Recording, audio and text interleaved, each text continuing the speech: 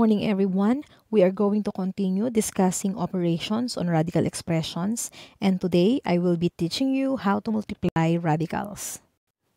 Remember that in addition and subtraction of radicals should be like radicals. But in multiplication, you have to take note that radicals can be multiplied if and only if they are of the same order. So when do we say that radicals are of the same order? Radical expression with the same index are radicals of the same order. So kapag magkapareho ang index, regardless kung magkapareho o hindi ang radicand, it means that the radical expressions are of the same order. Hence, we can multiply if they are of the same order. You also need to remember the following. So number 1, if the radicals have the same index, multiply terms the outside the radical with the terms outside the radical and terms inside the radical with the terms inside the radical. It means that you are going to multiply coefficient to coefficient and then of course radicand to radicand. And then you need to simplify the radicals and then you are going to multiply the terms outside the radical if you need to. So let us begin with few examples. For example, number 1, we have 3 square root of 2 multiplied by square root of 6. So again, you need to multiply terms outside the radical to outside the radical and then inside the radical to inside the radical. So we have 3, the numerical coefficient, and obviously it has a numerical coefficient of 1. So you multiply 3 times 1. And then inside the radical or the radicand here is 2, the radicand here is 6. So you multiply 2 and 6. So we have 3 square root of 12. And then, of course, you need to simplify the radicals if necessary. Square root of 12 can be simplified. The correct factors are square root of 4 times 3. And again, we use the law of radicals. It can be written as 3 times the square root of 4 times the square root of 3. And then we need to simplify square root of 4, which will give us 2. And then, of course, this is multiplication. So you have 3 times 2. So we have 6 square root of 3. And this is your final answer because it is already in the simplest form. Again, you are going to multiply coefficient to coefficient and then radicand to radicand and then simplify if necessary. Let us proceed with example number 2. So we have here square root of 12x multiplied by the square root of 8xy. So in here, you're just going to multiply the radicands. So we have 12x multiplied by 8xy. It will give us 96x squared y. Of course, this expression can be simplified. The correct factors of 96 are, we have 6 times 6, and then you just copy x squared, and then also you are going to copy y. Then we are going to combine these two expressions since this can be simplified, and then we are going to combine also that one because if we simplify 16x squared, it will give us 4x. Square root of 16 is 4, square root of x squared is 4, and then you just copy this expression. This cannot be simplified, so we have square root of 6y. So the final answer is 4x square root of 6y. Another way of multiplying this is, instead na i-multiply nyo tong dalawang radicand, we can simplify first this before multiplication. Again, ang ginawa natin dito is, we multiply, then simplify. But you can also simplify first before you multiply. Okay, if we simplify 12x, the factors are 4 times 3x. If you simplify 8xy, actually that is 4, and then we have here 2xy. Again, this should be 2xy.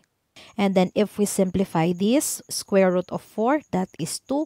And then square root of 4, that is also 2. The remaining expression here is 3x. And then the remaining expression here is 2xy. You are going to multiply coefficient to coefficient. 2 times 2, that is 4. Then you are going to multiply 3x and then 2xy. It will give us 6xy. Now, where did we get x here?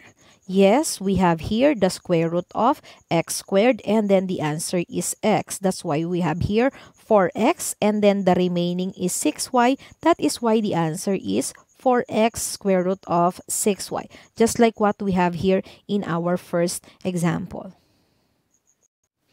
Let us proceed with example number 3. I have here 2 square root of x multiplied by 5 square root of 6x multiplied by square root of 2x. You are going to multiply the coefficient. So we have 2 times 5 and then multiply by 1. So 2 times 5 times 1, that is 10. And then you are going to multiply the radicand, x times 6x times 2x, that is 12x cubed. Again, if you multiply, we have here 10 square root of 12x cubed. Again, we can simplify 12x cubed. The correct factors of 12 is 4 times 3. The factors of x cubed, that is x squared and x. We are going to combine these two because this can be simplified, and also combine terms that cannot be simplified. We are going to copy the coefficient 10 here, and then the square root of 4x squared is 2x, and then you just copy square root of 3x. You multiply 10 times 2x, multiply by square root of 3x. That's why the answer is 20x square root of 3x. I hope you can follow. Now let us proceed with example number 4. We have here square root of 2 plus square root of 3 multiplied by the quantity square root of 2 minus square root of 3. We have here two binomials that are radical expression.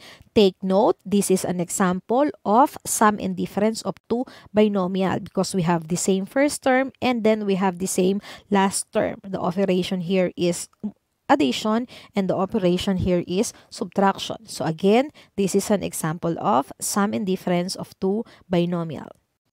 To simplify, the rule is correct. We have square the first term minus square the last term. So your first term is square root of u. Do you need to square? And then minus our second term or last term is square root of 3. You need to square. If you do that, square root of 2 squared, obviously that will become 2. And then square root of 3 squared, that is 3. So you have 2 minus 3. That is why the answer is negative 1. And then for example number 5, I have here 5x cube root of 9x squared y multiplied by 2y squared cube root of 15x squared.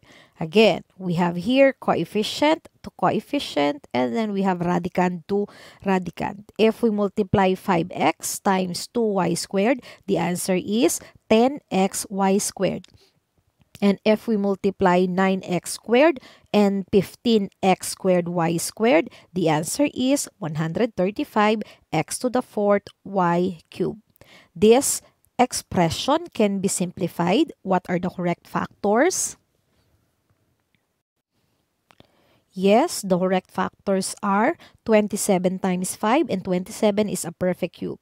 Yung x to the fourth natin, if a factor din natin, we have x cubed times x, and then you just copy y cubed. We are going to combine 27, x cubed, and y cubed because it has a cube root or it is a perfect cube. And then you are going to combine 5 and x because it cannot be simplified. And we are going to get the cube root of this expression.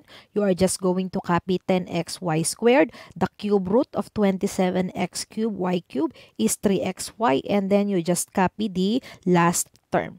You are going to multiply these two expressions. That is why the answer will be 10xy squared multiplied by 3xy is 30x squared y cubed. And then you are just going to copy cube root of 5x. Again, the answer is 30x squared y cubed, cube root of 5x. Now let us consider the next example. We have here 4th root of 4 multiplied by the cube root of 2. What have you noticed? Okay, good. You're going to notice that they have different indices. The index here is 4 and then the index here is 3. So based on the rule, you cannot multiply those radicals that are not of the same order, meaning to say those with different indices. Now, what are we going to do if you have different indices? We have here 4 raised to 1/4 multiplied by 2 raised to 1/3. So anong ginawa natin? Yes, we express radical expressions with rational exponent. Again, yung ating radical expression, we express it as rational exponent. So, yung fourth root of 4 natin becomes 4 raised to 1/4, and then yung cube root of 2 natin becomes 2 raised to 1/3. The exponent now are 1/4 and 1/3. This rational exponent can be expressed as similar fraction. So what are we going to do? Yes, 1/4 can be expressed as 3/12 and 1/3 can be expressed as 4/12. So pareho na sila magiging pareho na ang kanilang index if we write it into radical expression. This can be written as 12th root of 4 cubed, and this can be written as 12th root of 2 to the 4th. And then, what are we going to do? 4 cubed, 4 times 4 times 4, that is 64, and then 2 to the 4th, 2 times 2 times 2 times 2, that is 16. Again, pareho na sila ng index. So, pwede na nating i-multiply. You are going to multiply 64 and 16. That's why the answer is 12th root of 1024. And 12th root of 1024 cannot be simplified. So, this will be your final answer. So again, if the radicals have different indices, anong gagawin natin? We are going to express it into rational exponent. And then kapag fraction na ang ating exponent, pwede natin gawing similar fractions. And then pag similar fraction na, ibabalik natin sa radical expressions, they already have the same index, so you can already multiply the two expressions. So again, in multiplication of radicals, you have to make sure that the radicals are of the same order, meaning to say the indices of the radicals are the same. So you are going to multiply coefficient to coefficient, and then we have radicand to radicand. After multiplying, make sure all the radicals are in the simplest form, and then you multiply outside the radical if it is necessary. That is how we multiply radical expression. That's it for today. Thank you for watching.